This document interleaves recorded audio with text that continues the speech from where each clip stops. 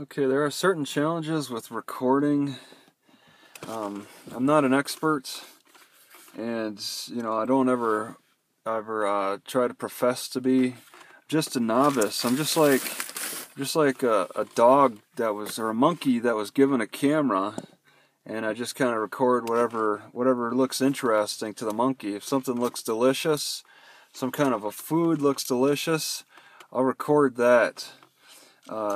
I don't always get it perfectly.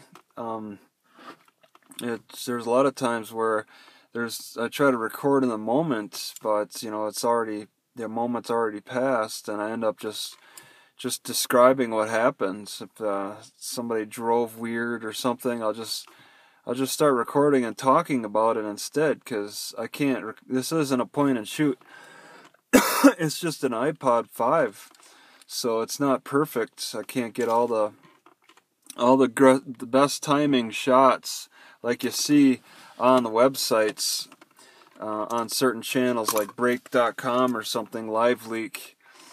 No, I'm just out recording, just looking at things, and then just uploading like a monkey, just everything. I barely edit to anything, just kind of throw everything up, because it's not like it's a VHS tape where you have to rewind or fast forward to get to a part that you want. This is YouTube. You just take that little dot thing and slide it across to any random point. Sometimes if I have a big video and I find things interesting, I'll put the time stamp in the description or something, and then just give that, and then a description further. It's like an extra title that I could put. I could put several titles in the video by adding timestamps in the description. It could just be a multiple type of video with many different things.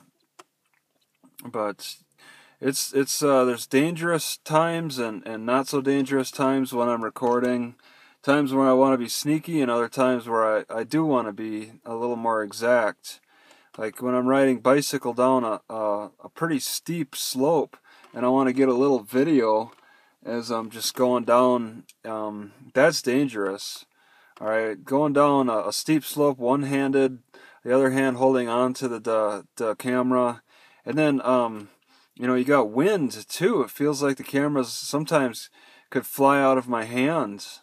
All right, I'm looking around. A lot of times, I'm not looking where I'm pointing my camera. I'm just kind of pointing the camera all over, so it's going to be angled sometimes. Sometimes it'll be too high. Sometimes it'll be too low. Because I'm not always looking. A lot of professional. That's where professional comes in. Is they're always looking at where they're pointing. I don't think they're doing a point and shoot, like they're shooting from the hip, and I do that a lot. All right, because I just want to kind of get a general sense of things, especially if I'm just talking. I'll just talk in the dark if that's the case.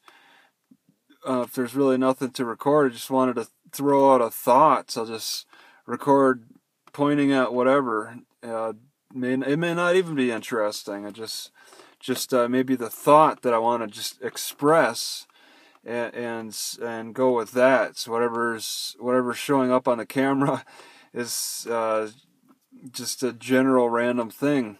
It's like this. I treat this as like voice notes. This is like my personal voice notes throughout the day.